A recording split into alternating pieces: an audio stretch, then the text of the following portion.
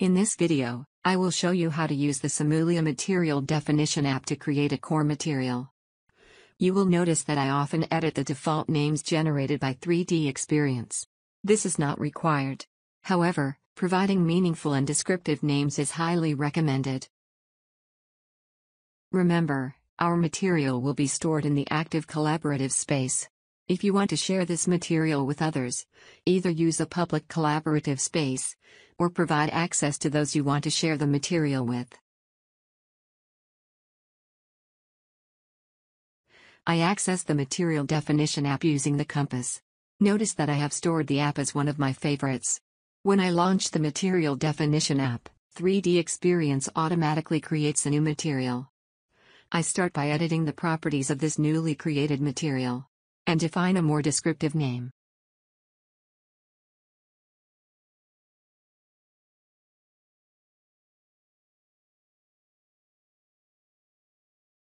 Next, I edit the material definition and enter the density for the material.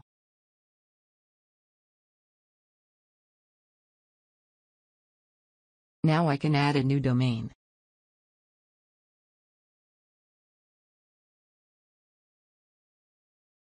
I will create a simulation domain. I again edit the title and provide a more descriptive name.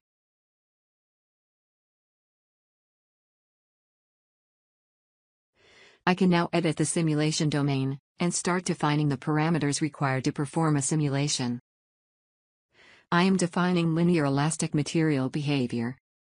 I like to leave the default label in the title to remind myself that, for this material, this will be the default response. Next, I toggle on the density option. You should not enter a density, but rather toggle on the option to use the core material density. I need to expand the mechanical option, and then expand the elasticity option. Then, I can toggle on the elastic option. Next, I enter the elastic modulus. Notice, I enter the modulus using the unit specified in my reference document, and 3DEXPERIENCE automatically converts to my preferred units. I also enter the value for Poisson's ratio, and click OK.